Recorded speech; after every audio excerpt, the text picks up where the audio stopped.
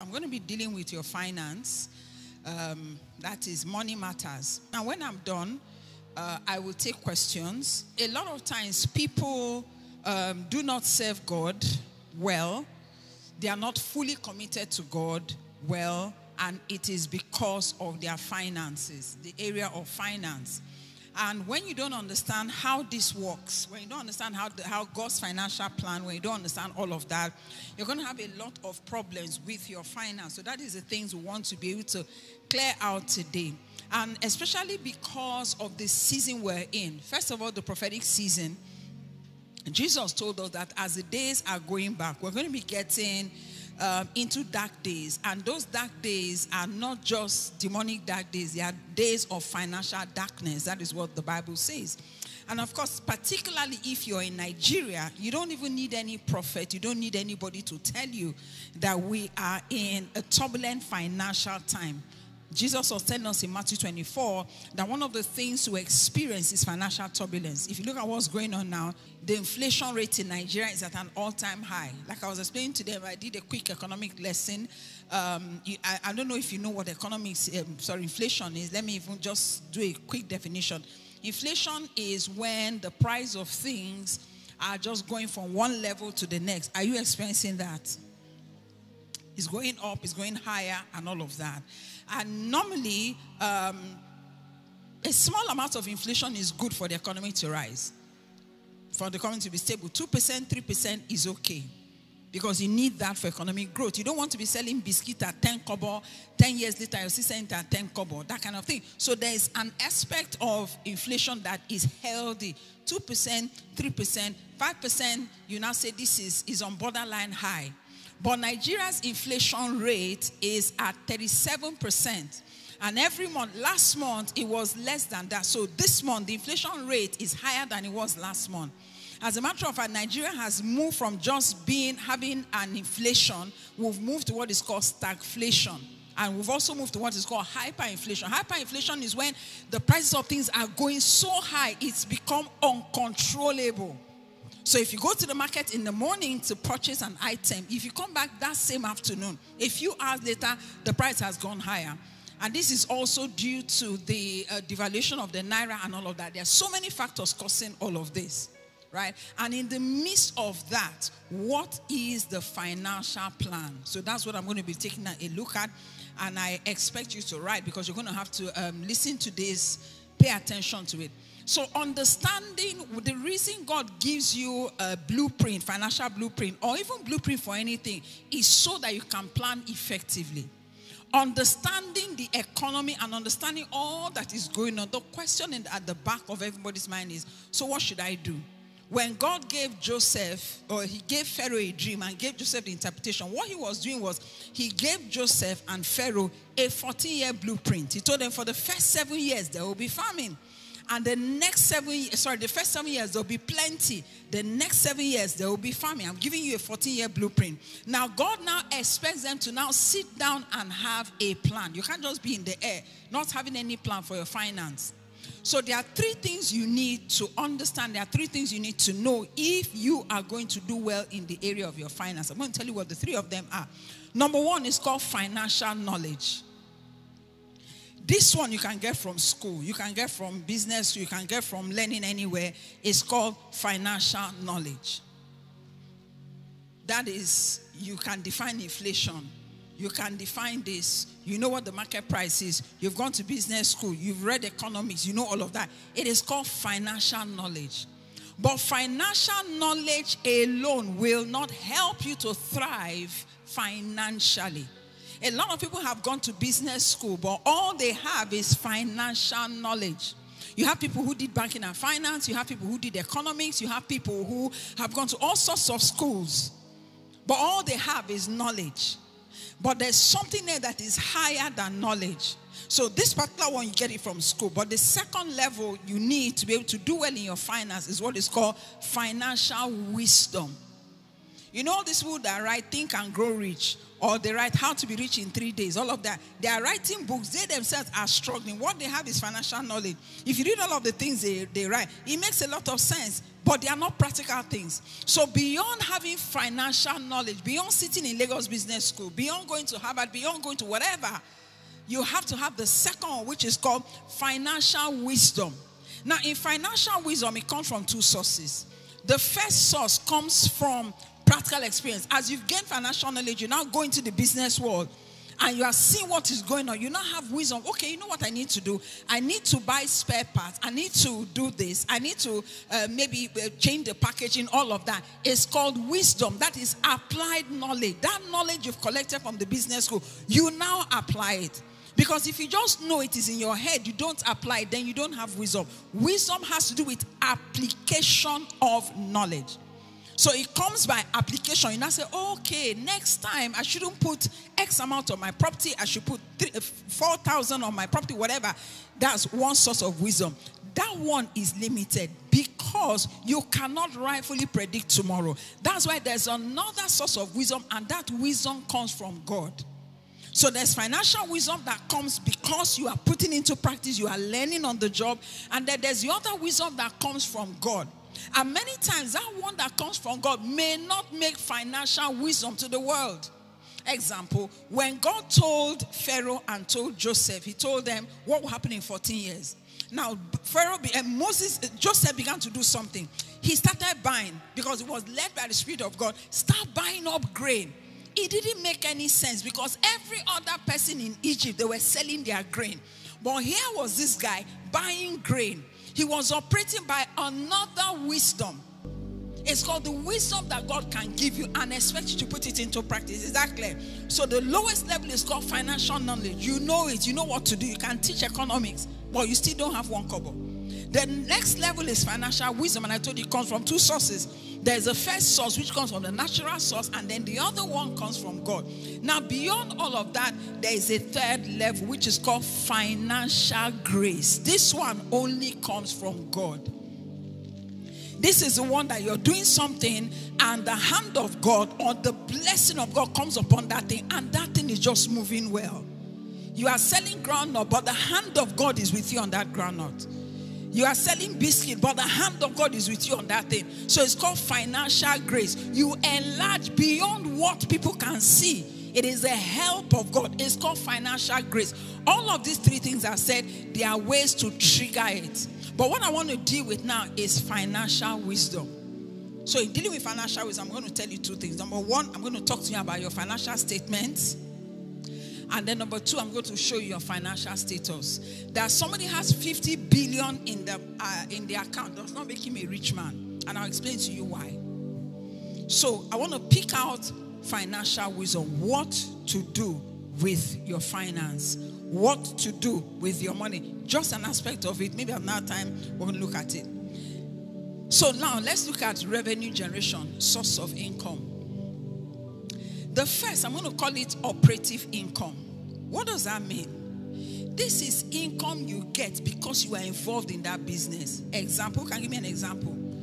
You are selling food. You are there on the job. You are selling food. It's called operative income. You get money by being physically and actively present. Example, you're selling cars. What you have is called operative income. In other words, you are directly involved. You are making the money because you are directly involved. You have a 9-to-5 job. It is called operative income. Or put in another way, active income. Meaning that you have to be there. You have to be actively involved before that money will come. If you don't go to work, you don't do that business, that money will not come.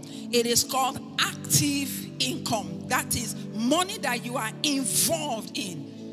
You are working, you are selling food, you are cleaning clothes, you are making clothes, whatever it is, as long as you are involved. You go to work by 9 o'clock in the morning, you come back in the evening, they pay you your salary. It is called active income. Why is it called active income? You are involved in that business. You are physically there, and the money is coming. Level one. The second is what is called docile income.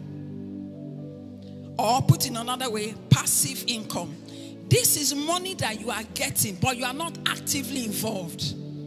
Example, you put out a building and they are paying you rent. You are not involved, but money is still coming. It's called passive income. Or what else? Who can give me another example? And I want this to be as interactive as you can. Who can give me another example of a passive income? Dividends coming in, shares are coming in, banks are now selling. They were authorized by, mandated by CBN and all of that, and so they are all selling their shares. So shares are coming in. What else? Royalties. What? Mutual funds. Yes. What else? Inheritance. Yes. Inheritance. Your father died, your uncle died, your brother died, and money came in. You were not actively involved, but money came in. Inheritance is good, but it's limited because that money just comes in once, except it is something you'll be getting on a monthly basis. But the difference between the active income and the passive income is just how involved you are. So for instance, you have an online book, you have an e-book, you put it up online, people are downloading the book, and you are just making money from downloading it. You've written the book once, the book is online. As people are downloading, the money is entering your account. You are not actively involved. This is passive income. Is that understood? These are the two types of income. So any money in your pocket now is either it came by active income or by what? Passive income. Now let me deal with number 3. Let's now deal with your expenditure. The third one, your expenditure, is called optional expense. You know the meaning of optional? Optional is you can choose to spend this money. You can choose not to spend that money. I'm talking about your expenditure now. These are things that you don't have to spend money on. Example is what? Let me help you. Holiday in France. It's optional. You won't die if you don't go. What else? Luxury good. Buying cars, these are optional. You will not die, but these are how money goes out. Another one is called non-optional expense. What does that mean? You cannot do without it. You must spend that money. Example, you have money, you don't have money. You must eat. True or false? You have money, you don't have money. You must get somewhere to sleep. It's not optional. You can't do without it. You must spend money on these things. So money comes in two aspects. Number one is what? Active income. The second one is what? Passive income. Money goes in two ways. The first one is what? Optional. That is, you don't have to. Is extra. And the other one is what? Non-optional. You have no choice. You must eat. Whether I like it or not, you must eat. Now there's one more. It's called intangible. Is the intangible. These are the monies you put into the kingdom of God. Intangible expense. These are monies you put into the kingdom of God. Now let me explain to you about why I decided to talk about income, active income, passive income, optional and non-optional. You are a poor man. If 100% of your money comes through active income, many times they'll say get multiple sources of income. That's not good advice. Do you know why it's not good advice? If all your income are active income, do you realize a time will come when you are not as relevant as you are now to your organization? Even age already, as you are aging, you are becoming less relevant, especially in this age where things are moving at an astronomical pace. You that used to be the hothead, the high flyer, there are people coming out of school that are smarter than you, that are wiser than you, that will do that particular assignment for less. A lady called me from the UK. She was very upset. Why? She went for maternity leave earlier than planned. And when she went for, they pay her £10,000 a month. She's in BTS. So they pay her £10,000 a month. So she had early, what's that word? Early pregnancy, early maternity, whatever. So she went on it, and then they were like, oh my God, what are we going to do? She didn't plan it. She was supposed to have her baby like in 3 months' time. So this was coming earlier. So they looked around and they said, okay, what are her job functions? They looked at her job functions. They divided them among 3 interns. So those 3 people were doing the job. Guess what? They were paying them next to nothing. Those 3 interns were even happy to be doing the job. They were paying them next to nothing. And then this lady said 3 months at home and then 3 months for the real maternity leave. So 6 months. By the time she came back, she was no more needed. She was very relevant. That's why they had hunted her from her other organization. She was a hot cake. So they say, we're going to pay 10,000 pounds a month. Do the math. What is 10,000 pounds? Do the math. In this exchange rate, that's what somebody is collecting in 30 days. But what happened to her was that gap gave the organization an opportunity to say, hey, we can get this same job done cheaper and without stress. These are just interns that are doing the job.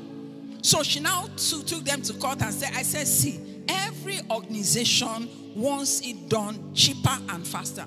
So no matter how relevant you think you are now, a time is coming where somebody younger than you, somebody smarter than you, somebody wiser than you, somebody with better skills will come up for that same job you're doing. And now with the introduction of AI, the way the world is changing. You know, before when you want to, remember in the hospitals then, when you go, first thing they do is what? Consultation, is it not true? Then you have to pay separate money for consultation, correct? I think then it was maybe 2.5 or something. They've not treated you just consultation. Do you know that just that income has been taken away? Why? Google. You just type your symptom. Google will give you what is wrong with you. It will tell you the hospitals that can treat your case. It will tell you the drugs, the medication you need. It will even tell you the pharmacy that sells the medication. It will tell you what time they open and what time they close. If you type a pharmacy now on Google Map, it will tell you they are open. It will take you 15 minutes to get there, true or false. So the world is changing. So if you think because you are doing it now, example, those people that are playing football, age already is a problem. Because the older you get, look at Ronaldo, was he not the best player? Now he's in Qatar. Age is against him already. That he's a sharp player has no meaning. Why? He's not as relevant as he was 5 years ago. Music, the moment you start singing, right? If you're not very smart, remember in 6 months, people are coming up faster than you. So that is why if all your money is active income, you are a poor man even if you have 50 million. Do you know why? Because, let me try to explain this simply. Remember the 2 ways we expend money. How? Optional and what?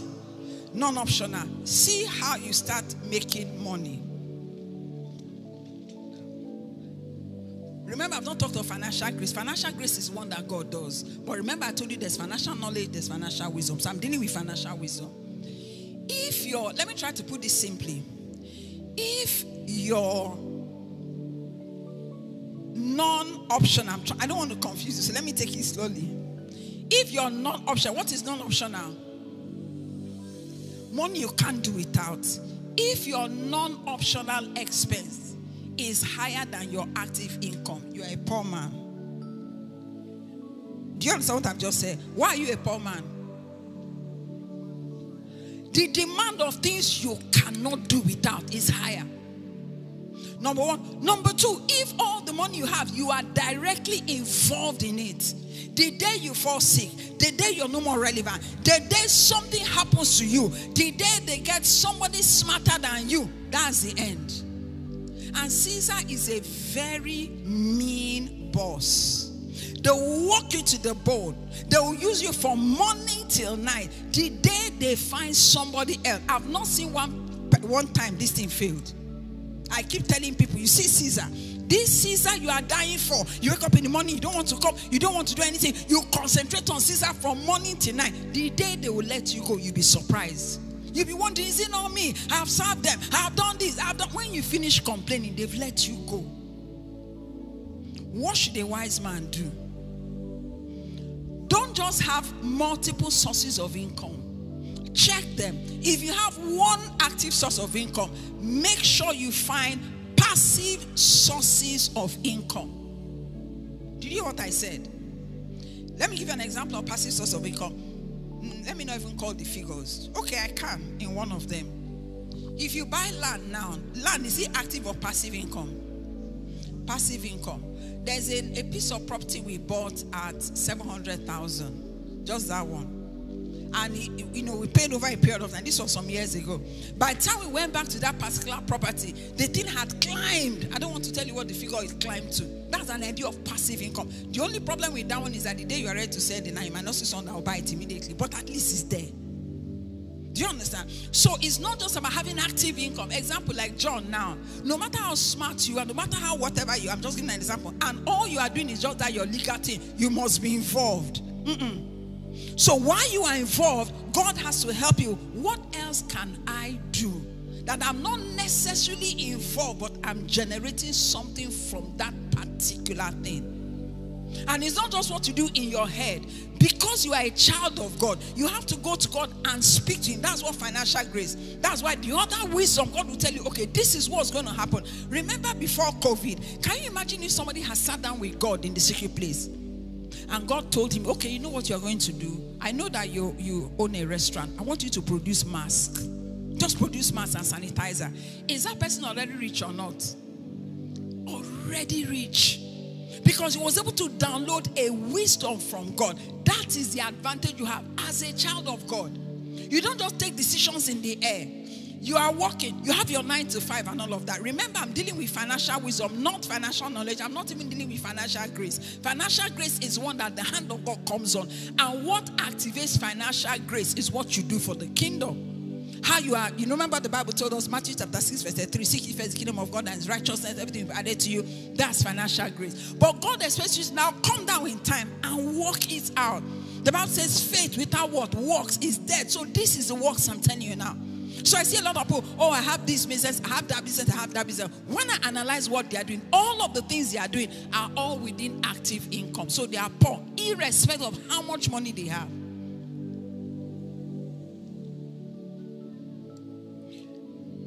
Dangote, we'll use him as an example because, he's out there.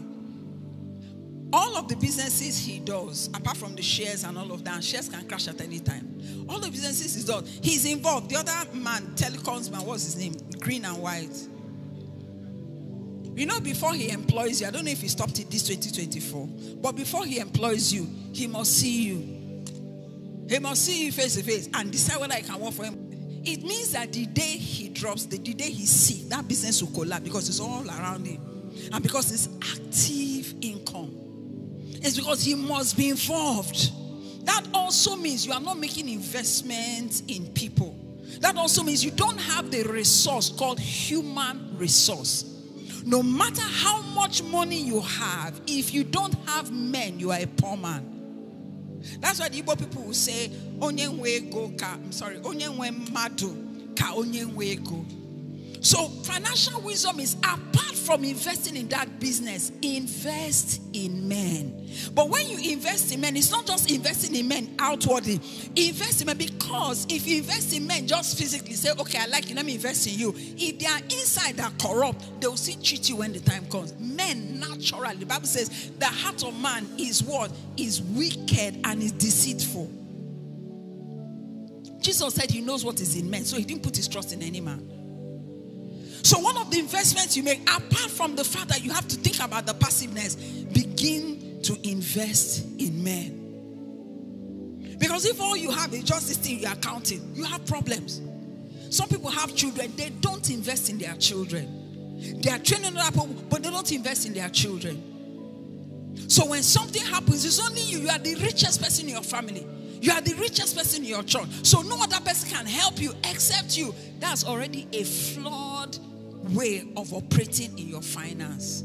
Third investment you are going to make, just like I said in the morning about light, you are going to have to invest in being able to tap into the mind of God. Like I said, there's wisdom that comes from all the things we do in the natural, but there's also wisdom that God can give you that you don't get from any source. Just like the one he gave to Jacob, just like the one you can sleep in the night and God downloads a business idea to you.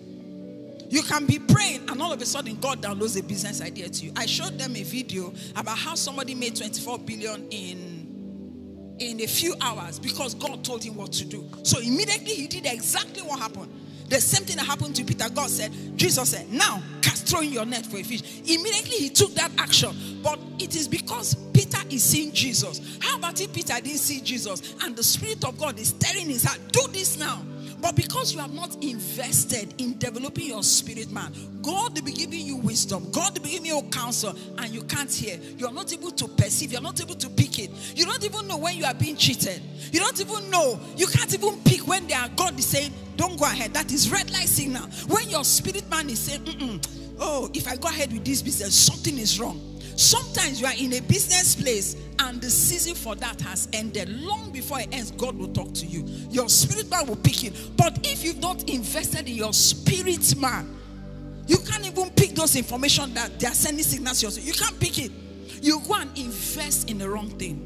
So the thing is, you have money, but you've not invested in your spirit man. So you become a poor man, irrespective of how much money you have. The wisdom is this: apart from financial knowledge, get financial wisdom. And I said, in dealing with your finance, your financial statement, you're going to see what? What are they? Number one, active income. Number two, what? Passive income. Then what of your expenses? Optional. And what? Non-optional. What's the equation of a man that has sustainable wealth? What's the equation in this four?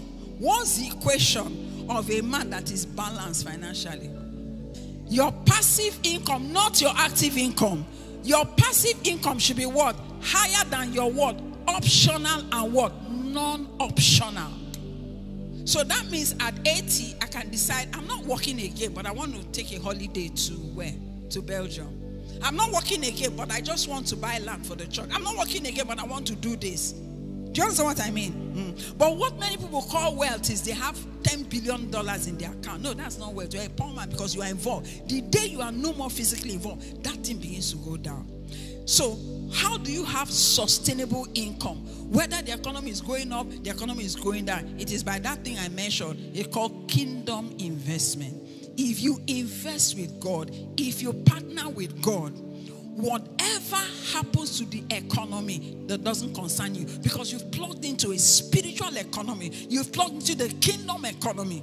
You've plugged into that scripture, Matthew chapter 6 verse 3, where the Bible says, seek ye first the kingdom of God and his righteousness, and every other thing you need will be added. If you do all the other ones, it's good though, but if you're talking about sustainability, come rain, come shine. Let the heavens come up. Let the heavens go down. There are people that will never go down. Why? They focus on Matthew chapter 6 verse 33. That's what we're talking about. Financial grace. Is that okay? All right. Let me quickly take questions if there are. One more thing about business. Many people in the business, they are doing in active income. They are making money, but they are not making profit. Do you know the difference between the two? You can be making money, but you're not making profit. That's in your active income. You are counting the money, like this people that sell supermarket. They are not making profit, but they are making money. So every day you are counting the money. But the truth is of the matter is that you're selling at a profit of 1 naira, 2 naira, 3 naira. By the time you calculate all the profit together, you've not put into consideration the cost of light. You've not put into consideration the cost of the building. You've not put into consideration so many things. By the time you want to pay your rent, you find out that you don't have money to pay the rent. So you are making money, you're not making profit. You better know the difference. All right, thank you very much, ma. My question is based on that scripture, Matthew 6:33, and it's based on an understanding that I think I got from scriptures, or a wisdom I think I got from scriptures. So the question is very straight: Is it okay not ask God for those other things? That everything I'm asking God for are the real things, the things about the kingdom, and then I believe that without asking God for all these other things, even though I see that I physically need them, I believe that they will be provided. So is it okay not to ask, in all my prayers, all my life, not to ask? Because it's one of the things I'm actually struggling. Okay, so before Matthew 6:33, there's a statement Jesus made. He said, your Father knows that you need all these things. Is there? The answer is in verse 32, Matthew 6:32. He said, don't worry about what to eat, what to drink, what to blah, blah, blah. He said, your heavenly Father, he knows. See what he says. The things you don't even know what you need. You think you do, you don't. But see what he said. Wherefore, if God so clothed the field, do the field, the grass, do they pray to God to provide? No. And then he now goes to the next verse, verse 31. He said, wherefore, if they said, therefore, take no thought, saying, what shall we eat? What shall we drink? What shall we be clothed with? 32. He said, for after all these things do the Gentiles seek after, for your heavenly Father knows you have need of all these things. Verse 33. But, the reason he said but, he's telling you that God knows every single thing you need from beginning to end. He says so, but concentrate on these things. But I want to put an addendum there. Now, there are people that are not asking for this thing, but their hearts are lusting after it. So because they sat in a meeting like this, they say, okay, they say we should not ask. Their heart, their whole heart is pulled in that direction, but they may never pray it out. You still not participate in the scripture. God wants your spirit, your soul, your body in the pursuit of the advancement of his kingdom. There's division of labor in this thing. God has the part he plays. You have the part you play. Your own part is advance his kingdom. His own part is to do all your provision. Does that answer your question? Plus, even if there is need for any of those things, as you pray in the spirit, that is taken care of. Thank you, Ma. My question is about giving to the kingdom. Which is better? Is it better to have a consistent method of giving back or partnering with some of kingdom advancement projects, or to be prompted? Because sometimes you just see that you already have some laid down things that you do, but your spirit will be directing you. Both. You have the one, because if you don't have a system, many months you go without giving. So you have already a system you're working with. Every month I give God this. Every month I do this. However, God can interrupt that and say, this month give this, as led by the Spirit. Many years ago, I'll come to church, I won't have money for offering. This is maybe 15 or more years ago. I won't have money. And then one day the Lord scolded me. He said, you plan for everything apart from your offering. Have a plan. Every day I come to church, I'll give X amount. 100 naira. I started with 100 naira. I was giving it every time. The next year I moved up to 200. Like that. I have a consistent plan. However, you can be prompted. Oh, do this beyond what you're already working with. So both of them work. Praise the Lord. Apart from investing in your children, how can you invest in men? Apart from investing, that same way you're investing in, you help people. You train people. You are considerate about people. You pour into men. The Bible says the measure you give, that scripture, Luke chapter 6, it said, give and shall be given unto a good measure, pressed and shaken together, shall men give unto your bosom. So as you are investing in men in terms of raising them, training them, pouring into men, a lot of times, it might not even be the people you directly gave that will give you back. It might be other people. But apart from that, get people you're pouring into. Get people you're discipling. Get people that you are interested in their spiritual growth. And even in their business growth. I mean, if you have a business, there are some people that are not doing anything. Take an interest in them. Especially in this generation, people are wild. They're not thinking about tomorrow. What are you doing? What do you do for a living? What's your plan? Give counsel, give advice. Take somebody under your wing and begin to disciple that person. Begin to raise that person. Begin to pour into that person. That's how you invest in men. Teach him the ways of God. Teach him, help him look into his life and help him grow as a Christian and help him grow as a financially responsible human being. Okay. Praise God. I just want to know, in the United States, we have John D. Rockefeller, Baldwin, and Dale Carnegie. They have businesses that have survived for over 100 years. And if you look at it now, John D. Rockefeller died 85 years ago. And this is the foundation of the business boom. He established the standard before it changed to mobile. But in Africa, business rarely survives after the demise of the owner. But we have few one, like I could remember from Amkwemi Bada. So we have someone like Raymond Zad that took up the business of his father, Zizad. They came to Ibadan 1938, and the business is still thriving today. We have Odulate, who founded Alabuku Powder 1918, and this business is still thriving with his children. We have Jim Odutola. All these are people that have the business that survived after the death of the owner. But to me, I'm now looking, is it only the divine grace, or we still have other requirements for a business to survive? Because some of these people don't know Christ, like Jim Odutola, Odulate. They are not Christian. Yes, and that's I don't why. know why this thing applied to them. Simply because some of them are Muslim or in other religion. I want to know, apart from God's grace, does it mean anything naturally you can do that God will support you irrespective of your So that we are fast. So I mentioned there's financial knowledge. I said there's financial wisdom. And financial wisdom comes from two sources, right? There is one that if you put systems, there are systems that if you put in place, that business is going to thrive, whether or not they are Christians. If you follow those principles, you follow those systems. The Bible says, for instance, he said, have you seen a man diligent in his ways? He said he's going to stand before kings. The Bible says a lazy man is going to be poor. He didn't say if you're a Christian. These are principles that work. Whether you are a Christian or you're not a Christian, they would work. Now, for Africa, because of how Africa is structured, it's tougher a little bit to do business here in Africa more than, because the government is not supporting you. They are taxing you like multiple times and all of that. So it's tougher here. But that doesn't mean, just like you said, there are these businesses that have survived over a period of time. If you go and look at it, they know exactly what they are doing. From day one, they start grooming the next generation for success. Another thing you see is that the average Nigerian person, the moment he makes his first 5 million, the first thing he will do is to go and buy a car. He has to prove that levels have changed. But you see a Chinese man that is very rich, you'll be surprised. He'll be wearing slippers, flat slippers, wearing t-shirt and jeans. But he's a very rich man. So Nigerians are very ostentatious by nature. Look at Mark Zuckerberg. He said he doesn't have time to be changing shirt up and down. So he just, every time you see him, he's wearing the exact same thing. So but Nigeria, because of how, and Africa, because of how ostentatious they are, the moment their income rises, they buy a car, they buy a big house.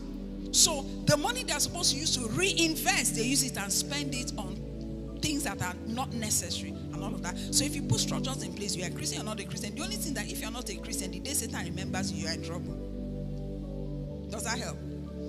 Okay.